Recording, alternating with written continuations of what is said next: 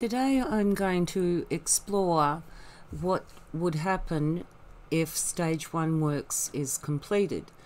There is the concept of the 10 rural land sharing communities and the 1 lot for the village.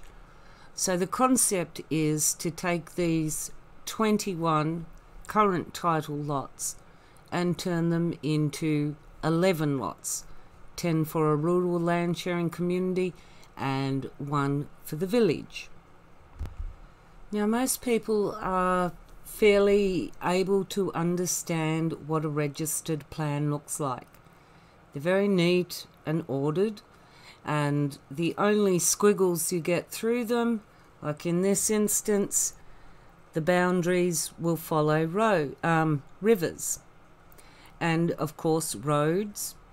These ones through here was the old Cobb & Co coach road, and they have actually been bought up, well, supposedly bought up by NCV Enterprises. But since NCV Enterprises only own these 2 lots, any of those ones that would be on Peter Van Leishout's land in the other lots, he would have bought them up because, well, I don't see how NCV Enterprises could take them up into the lots that they currently own, like as it is when they put the enclosure on them to say that everything is enclosed now fully within that. So, as you can see, it's very ordered. There's 21 lots within all of the Nightcap on Minjungbul development.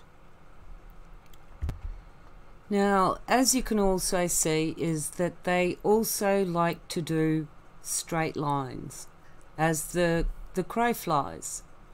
And when they the reason I even have to state this is because when I show you how they would intend to turn these 21 lots into 11, it's it's amazing, really is amazing, especially when you consider how much work that would actually involve with a surveyor, because each one of these lines has to be surveyed. Surveyor's pegs go in the ground so that if at any stage that the surveyors can come back and identify boundaries, you know, like if people want to put up fences or anything like that, or if there's a dispute, all of these things are surveyed and they're very precise and exact. So that's why they tend to do them in straight lines, and the only time that they don't do that is when they're accommodating for roads or rivers. So I've opaqued this one so that you can't actually see what's underneath. So I'm going to make it a little bit more clearer.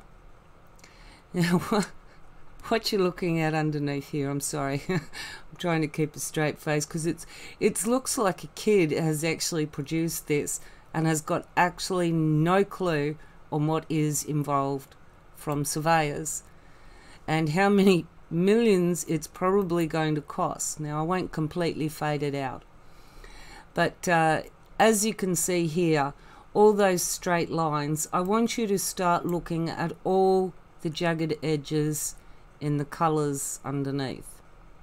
All those jagged edges actually represent the new title boundaries that they would want to make. These coloured representations make up 11 lots, and as you can see, there's very few straight lines in there. Let's take this overlay off and have a look at the total lot of them. Wow. Now, if you were a surveyor and you were looking at that, you would have a nightmare. You'd know that it involved so much work because they work in straight lines. They don't work in doglegs, all of this. But as you go along and you look at all of this, you actually realize that this is done very specifically. because they've got a number of houses along in this area, and they are only just having enough land. Let me show you. Hang on, we'll go down to... Alright. So if you look at this, this comes off page 48 of DA 21-0010, their Statement of Environmental Effects. Now if you look over here, that all these lots that are underneath here, 11 of them, that area, well, we won't worry about the village. This one says 200.1, 42.5 is the SCPP calculation. So in other words, that's the density of dwellings, 42.5. Well, you can't have 0.5 of a dwelling, so they put in 42. Then we've got 62.3, 62. So ultimately, if they didn't maneuver all these things around, like, look at the way this lot is taken up, right? So you go up around here, all the way up around here, and it goes all the way over here and into there. That's one lot. This one here goes all the way around, all the way down through there, then back here, all the way around. That's another lot. This one here, look, that weaves in around here, comes down here, leaves out that little bit in the middle, and that comes all the way up and weaves in, that tucks in over there, and it comes up over here, and then it goes up and around here too.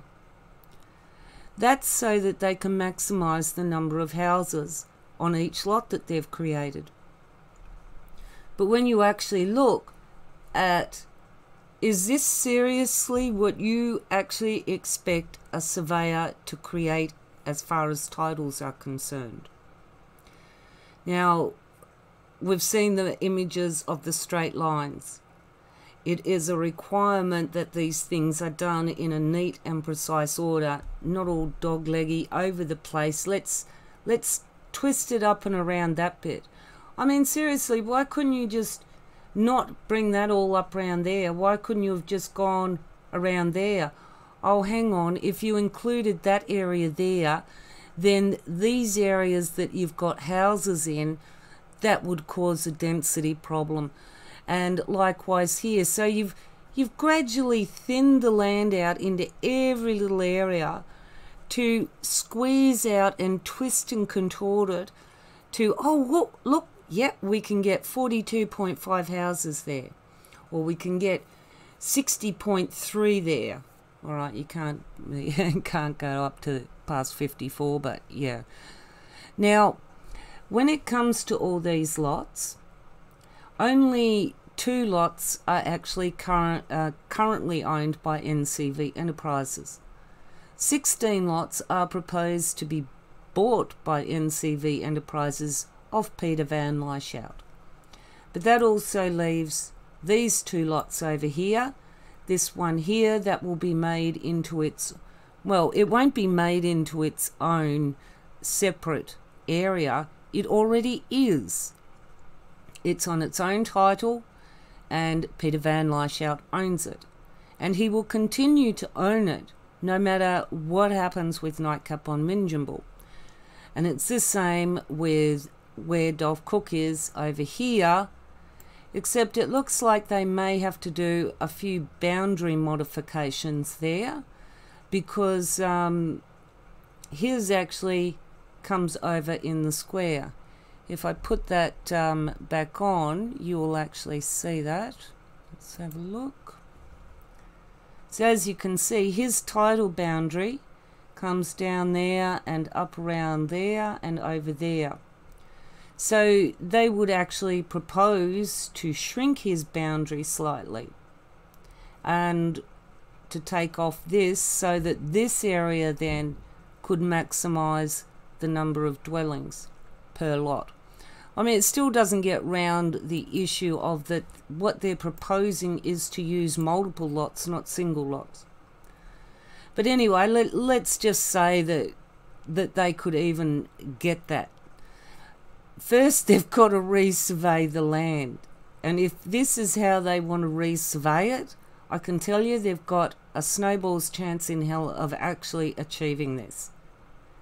What town planner, council planner, surveyor in their department would accept moving the boundary titles to this position? For what reason? Because it not only takes work from the surveyors to actually create those physical boundaries, it also takes work at the council to actually put those physical boundaries into a scaled registered plan map. This is not what they work with. This is like a jigsaw puzzle that has been ripped up into too many pieces, and someone's trying to patch it back together again. It's actually taking very organised and ordered structure in the 21 existing titles and turning it into, well, the only reason it does look like this, as I've said, is that they're trying, even if they wanted 10 rural land sharing communities in here, they can still only apply those 10 as the land lot of a single lot. There can be no more than 80 dwellings. And this is the advice that they have actually received from solicitors. I've seen this advice where they've said you cannot achieve the desired density on this development. That if you are using 21 lots, if you could argue it that it is a single lot, you can still only have 80 dwellings because it's classified as a single lot. You can't say, well, right, of this single lot, there's 10 lots that actually make it up. So each lot allows up to 80 dwellings, so we're going to go with the maximum on that. And then we're going to go and resurvey all the title borders, and we're going to get that all changed to council so that we can maximise what each one of those single lots would have. When the advice that they've been given consistently is that you cannot achieve it. The state environmental planning policy is very, very clear. Single lot. So if you wanted to apply all of those lots and say, well, look, just pretend they're a single lot. But they're not. They are not single, they are multiple lots, and therefore they do not even meet the requirement that it be a single lot. Then you take the further proposition of where they want to take those ordered title boundaries and move them into this hodgepodge of a jigsaw puzzle that, seriously, the council aren't going to let you do that. You can't just go and say, well, right, look, all this land's under my control now. I'm going to move the border here and I'm going to move the border there. You've got to get permission, and it's got to be accepted like anything else. So can it realistically be achieved even the way that they want to change the title boundaries? I'd say no. I'd say that the council would not let them move the current boundaries into the desired location. And for a surveyor to go through there and move all the boundaries, I couldn't imagine. I mean, surely my head is thinking millions that it would cost in time to, like, you see that they're used to working in straight lines and they're slow enough as it is. Could you imagine if they've got to go a couple of 100 metres and then they've got to do a dog leg and then they've got to turn back and they've got to come back here and then they've got to go up here and then they're, for crying out loud, it would take them years and it would cost millions. But then you've got the issue too that the state environmental planning policy doesn't actually allow you to subdivide. So you can't actually subdivide any of this under the state environmental planning policy. You have to keep it at 21 lots. You cannot subdivide, it's prohibited. It's a heading all into itself. It is very, very clear. No subdivision. So you get to the roads being put in, then you get to, we want to subdivide into these lots. Again, no subdivision. Again, not single lots. But let's just say that none of those issues existed, and that wouldn't make it a dead-in-the-water project.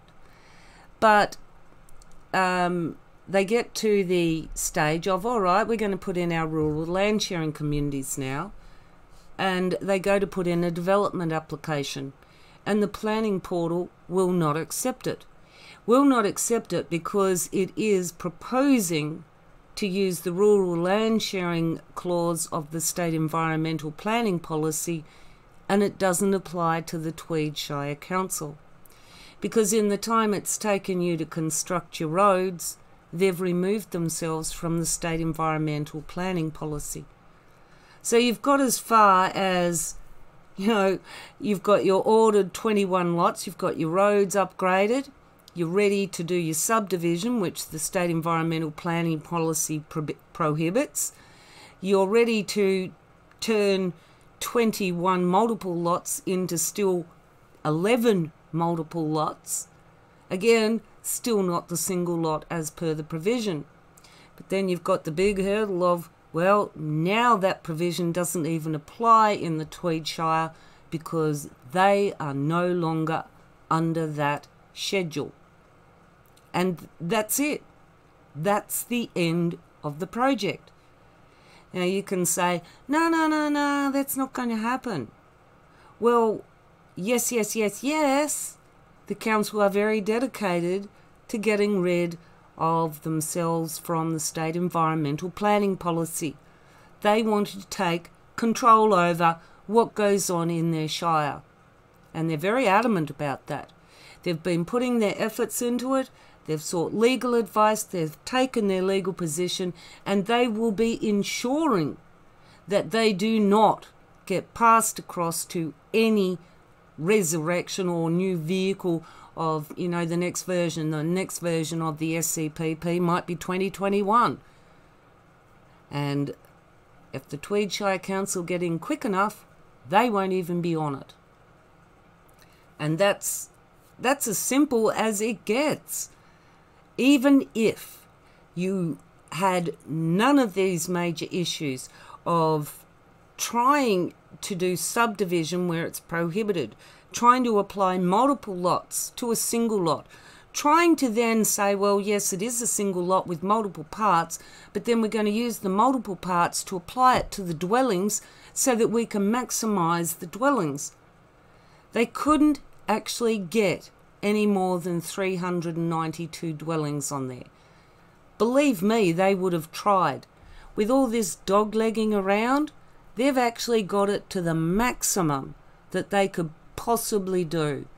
You know, they would have had, oh, look, let's try that so it's here. And it's like, no, we're losing out on houses here. We don't have enough land now to put them in. I mean, why would you even have that little bit in there? Why would you just not make it a simple slot off? Because there's not enough land to make up the density of the dwellings that they want. And that's even if they could apply a single lot dwelling to a multiple lot rural land sharing. Well, it's not a community, it's communities where they intend to create cliques of mindsets where people can block themselves off because, well, people like Tyler Tolman don't want to smell your barbecue, or, you know, that I don't want to be involved with certain things. So already there's that I don't want to be part of the others in the community, setting up in opposition even to those that you would supposedly be building a community with. And yeah, it's just amazing to me that this, when I really looked at this, and how they propose to do it. I could not imagine, well, I don't know, I could imagine that if they went to a surveyor and said, we want you to give us a cost on making the borders look like this, I think they'd laugh at them. I really do. I don't see any serious surveyor actually having the expectation that this kind of a design would actually get past council planning. I don't see why council would suddenly turn their nice, neat, ordered little lots that are easily defined into this that is going to create a lot of problems. And especially if it creates a lot of problems where the ownership of lots is actually changed and divided the way that it is with the current 21 lots. Imagine if each one of those lots then had someone owning each one of those 21 lots. Now I want to bring this up again because when I looked at this, what we've got here is a table of existing lots and the proposed lots. So here are the existing 21 lots. 21 lots, area 1,584. They then intend to turn it into 11 lots, area 1,584. Well, there's only one problem with that.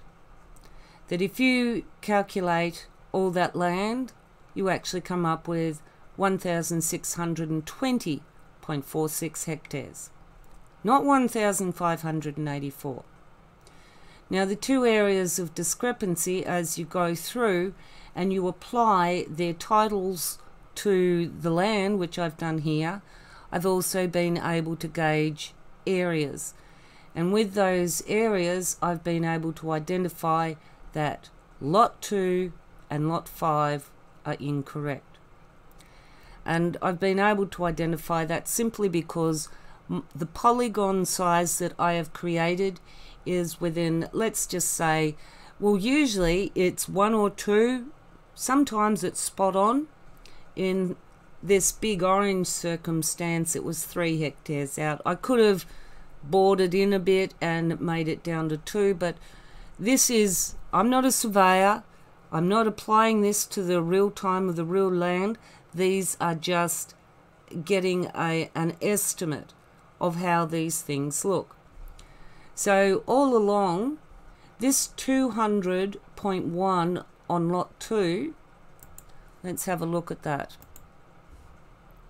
actually works out that they have 36 dwellings noted on their map that shows all these subdivision that they want to do. But they've also said on that table that I just showed you that they wanted to achieve 42 dwellings, the SEPP calculation being 42.5. So my polygon size for this lot is considerably smaller. It's 143 hectares as opposed to 200.1. And as I showed you before, trimming off down the bottom there of Dolph's block and that corner as well. But that has not been taken off. That has been left as is, because part of that is now part of this area and this area to make up the land requirement for the density of housing. And it's all around the density of housing. So that's an error there. And Lot 5. Now, Lot 5, the polygon, again, they said is 42.2 hectares. My polygon size is 65.3. That is way, way out. Way, way too big. As I said, my variance is, 0.1 or it's 1 or 2 either way. It's not that much of a variance, because you cannot take their scaled map and put it onto this and then come up with those differences. unless they've first made the mistake. And as I showed you here, anyone can do this. I did this over and over again. In the end, I put it into an Excel document and I did an auto tally because I just thought I kept pushing the wrong number somewhere. But no, 1,620.46 hectares, not 1,584. Now, to me, this is a very simple thing, that when you are working with figures, they should add up. You should ensure that your figures add up. They don't. So how can they take these existing lots and turn them into these proposed lots and come up with all those extra hectares? Well, they haven't come up with extra hectares. They've made a mistake. The mistake is in lot 2 and lot 5, which is these two here. Because this one here, well, I'll just put that on again. Hang on. So as you can see, this one here, that is the current title, that's nice and neat. This blue bit down here is now proposed to be part of that other lot. And this bit over here intends to be part of this red lot. So it's greatly reduced that down without any alteration to the size of the actual lot. So they haven't realized that their subdivision is actually going to do that, in that it's still showing 200.1 when it's not. It's been reduced, and you can clearly see that. And again, you can see that their calculation of this lot is less because they haven't added in what is extra there. So I'm asking, with all the calculations that they've actually made, with figures and everything like that, how much can we guarantee that they actually have given the right information? I mean, when I show you that even a simple thing like this, there's 11 numbers there to add up. Do it. Add them up and see if it equals 1,584. It's a simple thing that anybody does with figures. You always ensure your figures add up. Always. Because if they don't balance, nothing else that you've relied upon that information with will balance either. And this is where they're saying we can get 42 dwellings out of it, when on the map there's only 36 marked. So already the total of 392 dwellings that they want to achieve can't be achieved, because that should actually be 36 dwellings. But, you know, I mean, really, what have they actually put forward that balances, that actually is clear? There's no mistakes. If you check all the information, it's always a matter of, yeah, just tick, tick, tick, tick, tick. Everything you go through in here, it's just like a great big whopping cross. And you put a fail on it and send it back and say, look, do it properly. Add up your numbers. And how they even said here that the dwellings achievable with those 21 lots was 410. Wrong. The dwellings that were achievable with all of those lots that make up one single lot is 80. And it doesn't matter whether you shift it over onto this side and make less lots out of it, it still has to be considered as one single lot. And that is the advice that they have been given. I actually have that document too.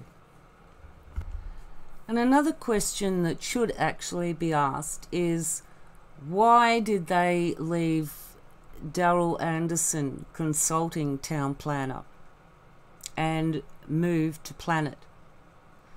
Well, there was a lot of things that came from Darrell Anderson Consulting. They basically said, you can't do what you want to do because of water catchment and other issues. And they weren't happy with that.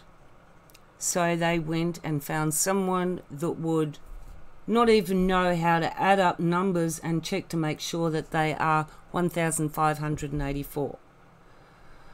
Oh dear, I tell you that the more you look at things, the more you realise is that, seriously, how did they even get to this level? How could they even spend millions to try and even get to this level with such poor representation of the accuracy of the situation?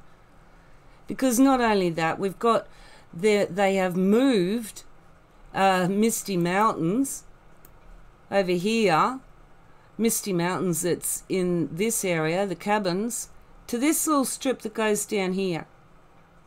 Yeah, that's where they are now. The Misty Mountains cabins and camping sites and the amenities that are over here too, they're now over here on this little strip over here.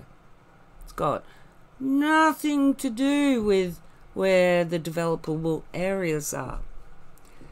These are just such careless errors, considering that they've quoted the development application that's given approval for Misty Mountains cabins that's got lot 4 DP 737440 on it, and they put it on lot 2 on some other DP that I don't know off the top of my head. But it's a completely different lot and DP number. How do you make a mistake like that? How can you? When you've got the development application approval in front of you, you know which lot it's attached to. And that's where I say that so many of these mistakes that are made, is it incompetence, is it deliberate, or seriously, if you can get away, if you can make money out of selling this kind of work, shit, I should be doing this. Because yeah, I could do a lot better work, and it'd actually come within the legal boundaries of what's required, rather than I don't know any town plan that looks like this. I don't even know any council that would actually accept anything that looked like this, unless these were the contours around a lake. You know, they have to put in the contours around waterways and roads or anything like that. So, other than that, why would they even do it? Or is this following a creek and they've decided that the creek will be the boundary? I don't know. But the thing being that I don't see a surveyor wanting to even attempt anything like that. Why would you? I mean, it's not even a logical way of... See, why not make that bit part of, as I said?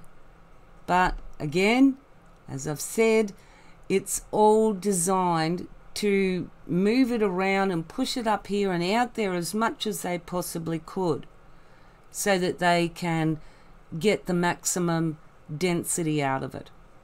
And even the areas that they propose to keep this area up here for, you know, environmental protection and rehabilitation, it's still they want to still include it in a lot that's part of density for density for dwellings, and to actually currently build and block off the current wildlife corridor. I mean, they've just got so many issues with this development application, and then when you actually start to look at what they want to achieve, if they got stage 1, all right, what's next? Stage 2, title rearrangement, subdivision in the SCPP where it's not even allowed, but yeah, let's imagine that it is allowed and that they could even possibly even think to do it. How did they want that to look? Oh, dear me. I tell you, isn't it just such a mess of what they actually want it to look like? It is not ordered, it is not tidy, and as I said, I do not even see the council saying, if you put that plan and saying I want to get in surveyors to turn the current registered maps into this, I'm sorry, but they'd probably laugh at you too. But then again, you've probably already put it to them and they just think, well, you know what, we won't even deal with that issue because you're not going to get to that stage of redeveloping the tidal boundaries because you're not even going to get past stage 1. And even if you did get approval for stage 1, so what? You can't get it past there. And what you've done is spend 18 million to knock down too many trees, to devastate the environment too much, but you've upgraded the roads that nobody will use. Well, there's still a lot of people that use them, isn't there? And will continue to use them even when the rural land sharing community goes in, because of the 4x4 adventure park that Peter Van Lyshout still intends to utilise this area for.